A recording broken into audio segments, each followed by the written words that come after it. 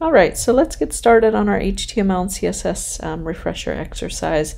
We will likely break this into more than one video just so it's easier for you to go through. We're going to start out by setting up our HTML, and then in the next demonstration we will get into the CSS portion of this refresher exercise. So with that said, I've already created an HTML file. I've got my file set up over here, so you can see I've got an HTML file, I've got CSS, and then I've got an image that we're going to be able to use. Okay, so with that said, I want to just go over a couple things in this file because this is going to be really critical for you to be aware of moving forward, is just understanding what these tags are. So first of all, we've got our doc type, and this doc type on line 1 just basically tells the browser that we are using our most recent version of HTML. We've got our HTML tag that just tells us that we're using HTML. And then we've got the head tag, which is kind of like the brains of our document. Anything that's within it usually does not show up in the browser window, but does usually show up sometimes on the browser bar, or perhaps it helps control things like the CSS for the document. So it is still very important, but you just need to know that like actual code that goes in your page that's meant to be displayed in the browser usually is not in the head tag.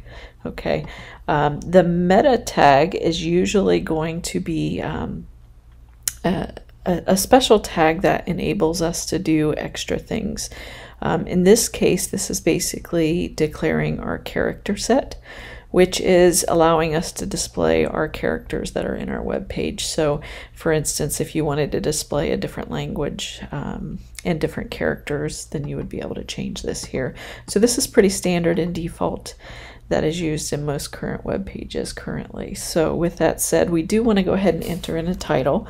So I'm just going to call this HTML and CSS refresher exercise. So whatever's on the title, within the title tag, is going to display on the browser title bar at the very top of your browser window. Okay, and we'll show you once we get a little bit further along.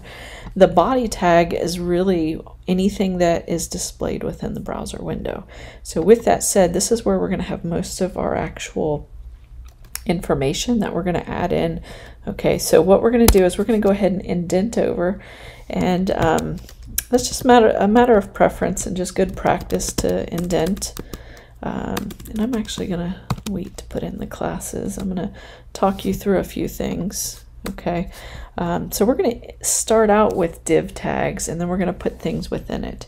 Okay, so we're going to start out with a div tag that is going to act like a container or a box. We're going to actually put in this class now, and we'll call it container. And I'm going to go ahead and comment out so that you guys can see notes. This is my parent container. Okay, and I'm just doing this also to remind you guys how to comment. So a comment is a note to yourself or to other people that may be working on this.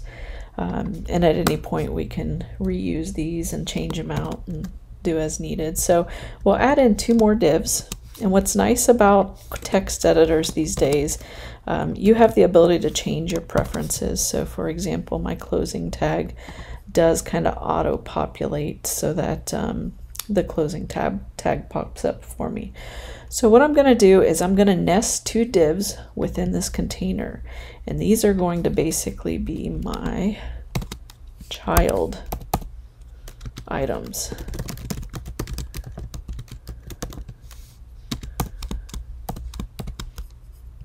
So although we are using very basic HTML and CSS, we're going to start the very basic introduction to start using Flexbox. And they do commonly refer to things as the child or a child item. So we're just going to make a note so that you can see that that is that. And I'm going to add in another space there just so we have it spaced out so it's easier to see. Okay, just like we have this container here, because we have this class, we are going to be able to call this class and do specific things to it. So with that said, I'm going to do the same thing for this. And I want to call this first one item 1. And this next one, I want to call item 2. and that'll make it super easy. Okay. With that said, we can go in and find lorem ipsum, or you can copy anything from an appropriate website, and literally we can just copy, you know, maybe a few sentences or a paragraph. I'm going to copy that entire paragraph and just put it right in there, and then I'll copy some more. And you can actually populate different text if you want. There's a lot of lorem ipsum generators out there these days that you could use. I'm double clicking a little bit too fast.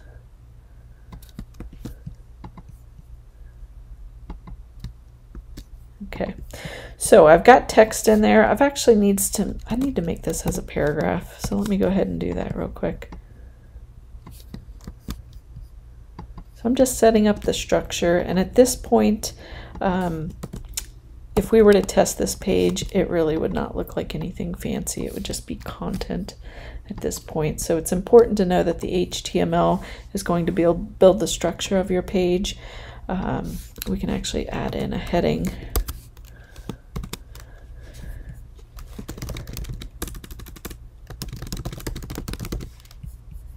And then we'll add in another one here. Let's go ahead and do that. I think sometimes when you drop that closing tag down, it may help you see it a little bit easier. So you will want to determine what formatting works best for your workflow, so that it's easier to spot errors. So I'm going to make this next one an H2. And you'll probably notice that visual difference in the size by default. So we can actually close lorem ipsum now. So we'll do a couple other things in HTML, but notice that that div and that div, one starts, then it closes, we have another one, and they are both nested inside of that container. So when we talk about HTML, you have the ability to nest items inside of one another. We want to make sure we're going in order, otherwise things may not show up properly, and making sure that we give things classes when we need to have more control over them. Not necessarily all the time, but in some cases it's very beneficial. So with that said, I do want to add in, I'm going to add in, let's see, a list, because that is another basic thing that we want to just remind you how to do. And we'll just go ahead, and this is inside of that first div. Okay. And let's make 3 list items.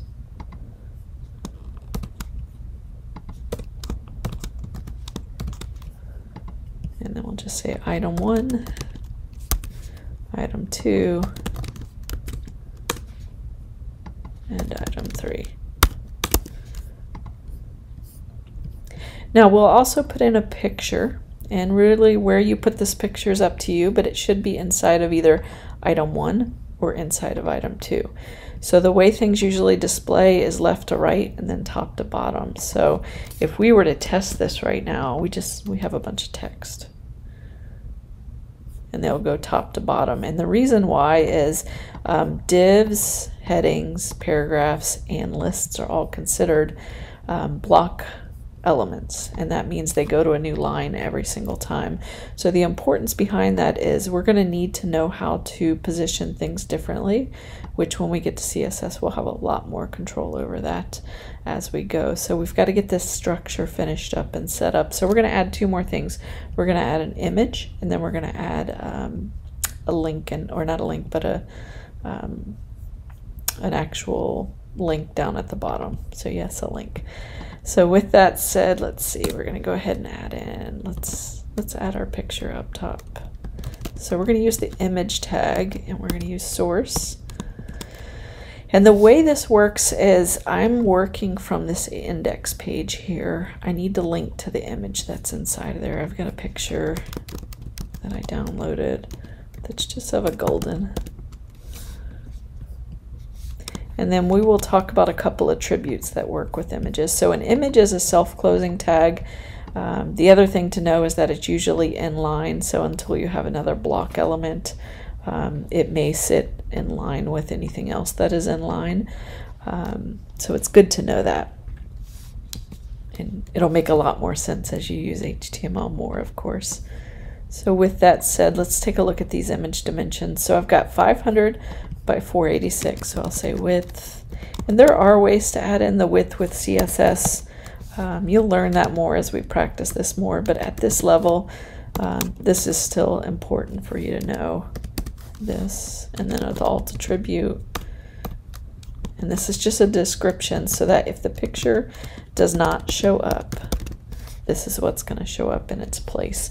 It also helps with searches on Google, etc. So let's test this again and see what we've got. And so my image is not working. So I purposely make mistakes sometimes so you can see it. I want you guys to know that it's common to make mistakes. So what is missing? All right. Sometimes I forget the images folder, or students do. Sometimes we forget to type in things like that. All right. And so it's easy to make those kind of mistakes. We'll test it again and see if it pops up for us. It's not uncommon to make a mistake going through coding the first time. The more important thing is to know once you test if something's not working, how do we make sure that it does work? Okay, so at this point, it's a very plain page. We don't have a lot of control over anything other than putting structure in our page. Let's go ahead and add that link in. So we'll add this after the paragraph in the second item. So we're going to use ahref. And let me see if I can increase the size of this just a little for you guys. ahref equals. So the way this is going to work is we are going to link to either a website or to another page. So we can actually go and pick like a website. We can search for that Lorem Ipsum website if we wanted to.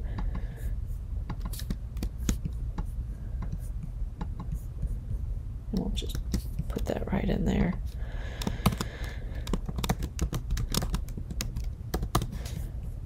And then I'm going to make one more. I'm going to purposely copy this because I like to work more efficiently. So anytime you've already created something, sometimes that'll save you time and prevent you from making mistakes.